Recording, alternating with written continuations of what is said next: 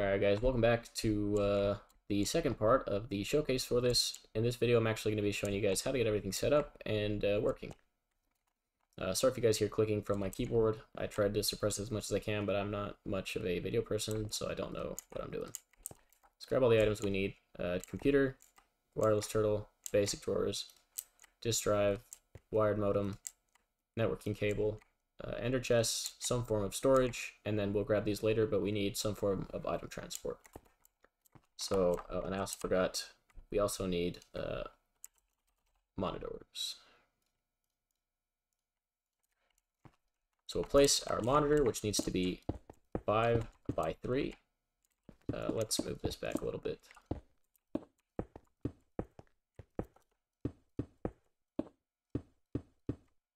So this is our monitor. Next to it, we're going to place our disk drive, and then behind it, we're going to place the stored computer.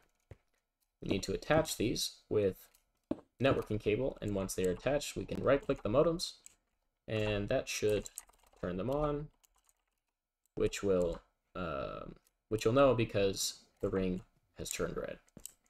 Now we want to place some form of storage here. You can place the ender chest directly, but I think that looks ugly, so I don't do that. And then we place that there. And then later we will hook these up using the thermodynamics servo and item duct. But again, you can use anything you want.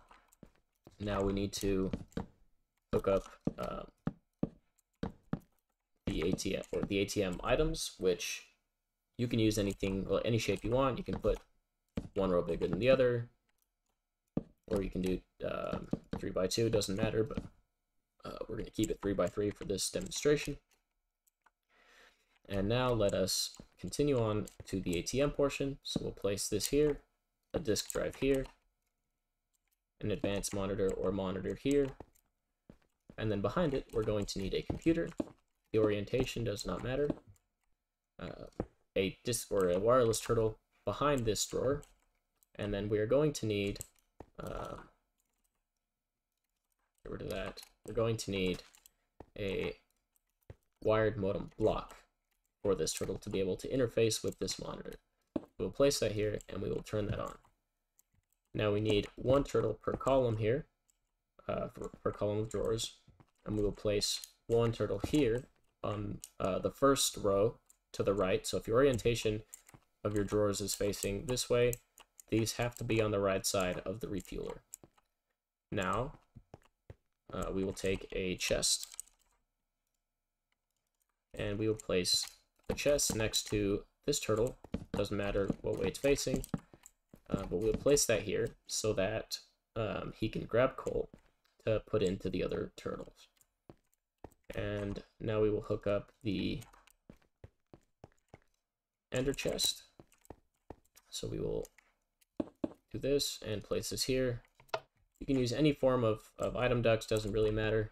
This is just what I prefer.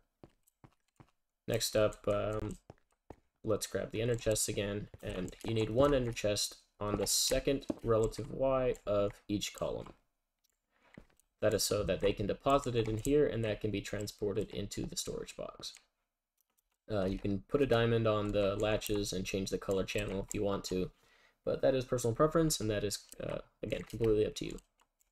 So I think this is all set up. Now all we need to do is actually fetch the code. So let's start on the right side and start off with this helper ATM. So the screen's going to freeze for a moment while I grab that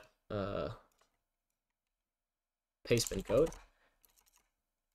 So now we can do pastebin get, and then I'm going to call all my files on each one of these startup.lua so that they will initialize to this anytime they are loaded and unloaded. Now we're going to need the turtleAtm code for pastebin.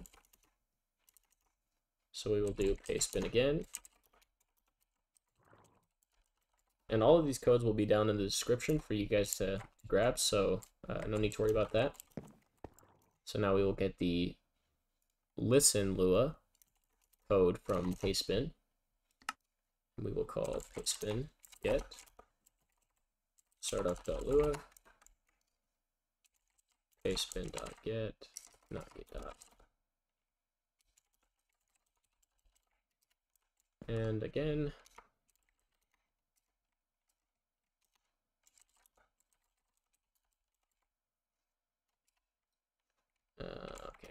that.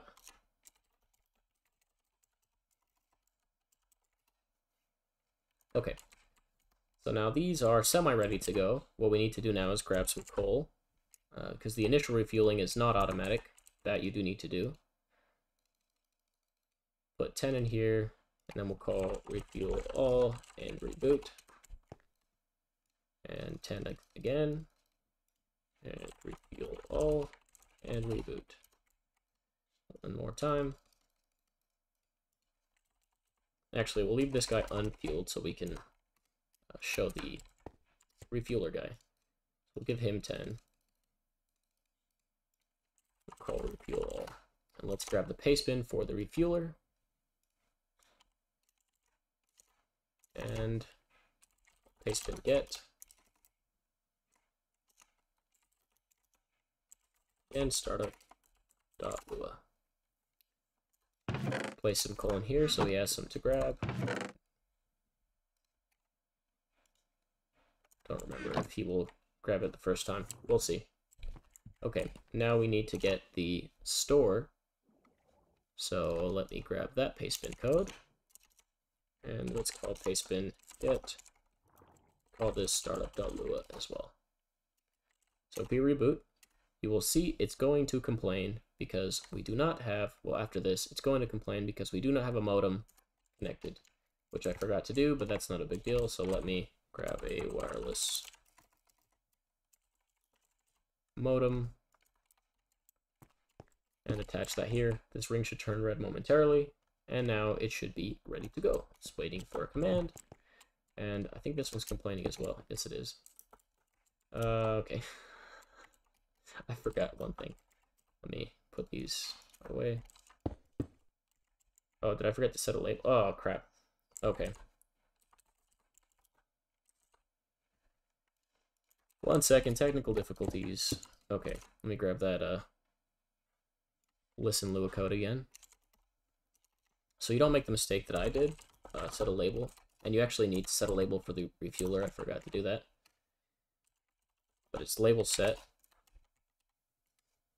What this will do is it will make it to where if you break it, it still keeps the code that's on it. And it uses the name of the turtles in order for it to know how far to go. So we're going to need coal again.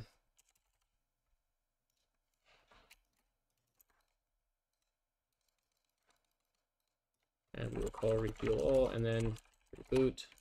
Same thing here.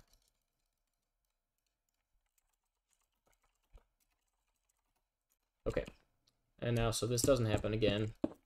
You do have to place a ceiling above the turtles. It doesn't have to be, like, it can be at any height you want it to. You can hide all this, some decorative block or whatever. But they should be ready to go after we reboot them, which they already did, but for some reason, did I not get pastebin, get startup.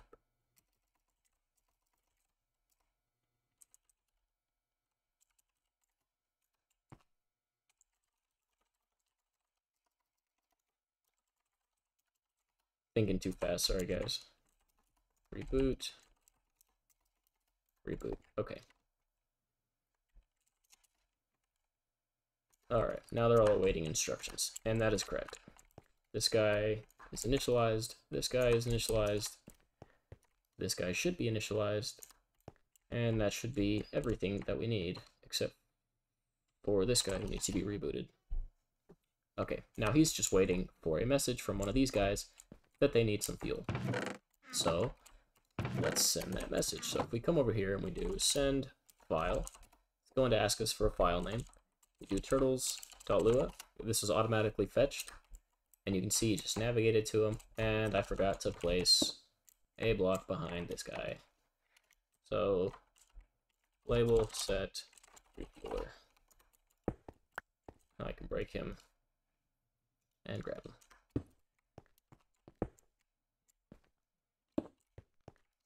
He should have grabbed the coal though. I think I do need to initialize him with some.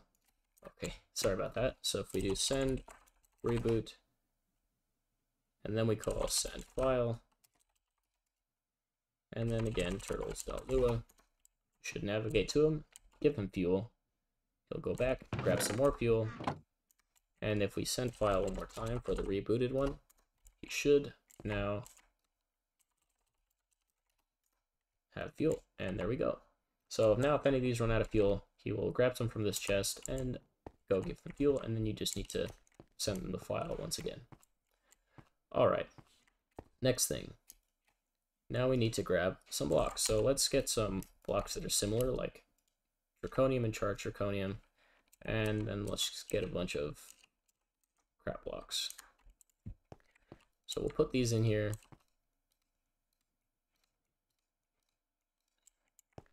And then we need a floppy disk.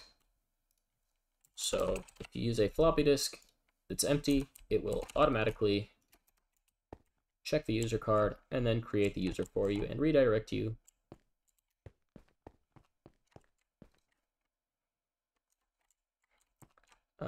oh yeah, okay, we need to reboot because there was no items in there.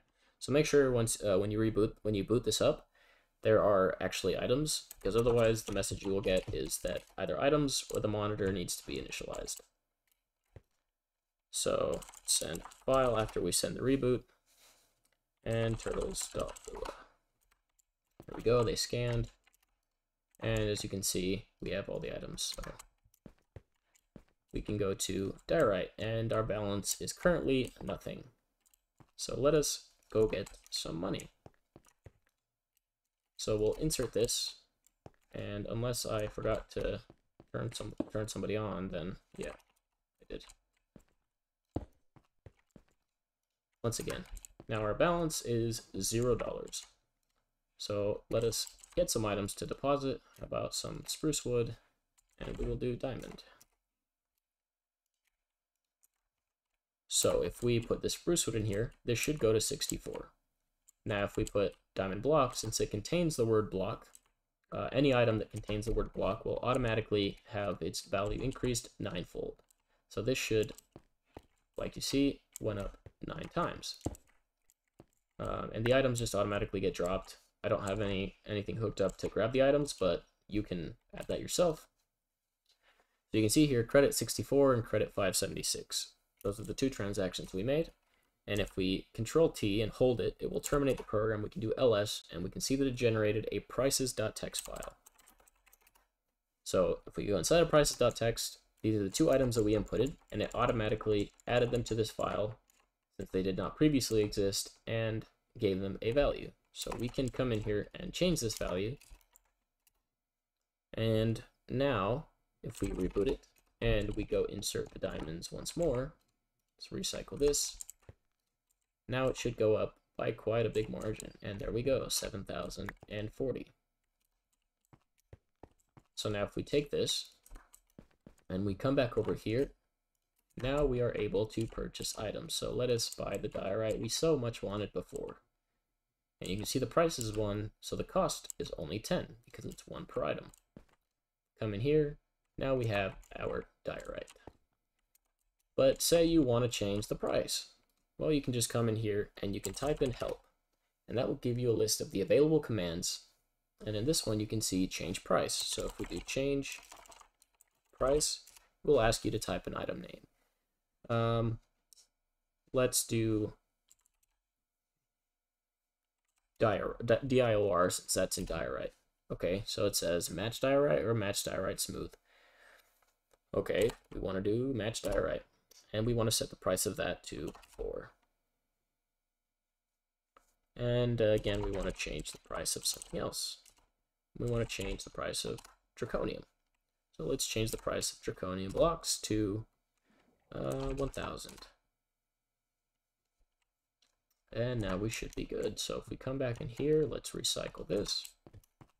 And we go to diorite smooth, that price is 1. And if we go to, where is it? Diorite, the price is 4. So 730, if we add 10, it should be 40, which should bring us down to 6,990. So if we go back to diorite, 6,990, and there is our diorite. And once again, if we go to draconium block, we change that price to 1,000. So let's buy, oh, we don't have enough for that, definitely not.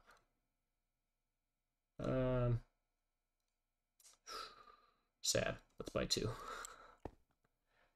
And once again, we have 4,990 and our 2 draconian blocks. So that is all for getting this set up. So yeah, if you have any questions or any problems, just let me know. I will answer in the comments. All the pastebin links will be in the comments. And thanks for watching.